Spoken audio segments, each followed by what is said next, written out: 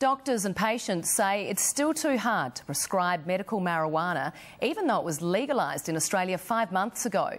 Today, experts met here in Adelaide to discuss its health benefits and why it's struggling to lose the stigma. 73-year-old basketball legend Ken Cole suffers from incurable bone cancer and credits medicinal cannabis with keeping him alive. It's the only reason I can eat. It's relieved the pain.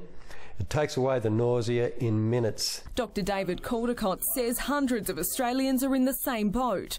But despite new federal laws, it's not easy to get your hands on. There is a problem where patients can access an illicit product far easier than a medicinal one. They require a certain amount of paperwork. For me as a GP, I don't have time to be doing that. Speaking at a conference in Adelaide, Dr Caldecott says we're lagging behind the rest of the world. But Ben Fitzsimons hopes to change that with a commercial cannabis plant, possibly at the Holden site. We're sitting there on the sidelines, I guess you'd say, for the moment, but we've got another facility already earmarked. Simplifying the federal legislation's likely to take time, but Dr Caldecott says the state government could introduce an amnesty to make it easier to access medicinal cannabis for those most in need. People, for example, who are in pain and have a terminal illness. There are certainly people who cannot afford to wait. The state government says it's already cut some of the red tape. Andrea Nicholas, 7 News.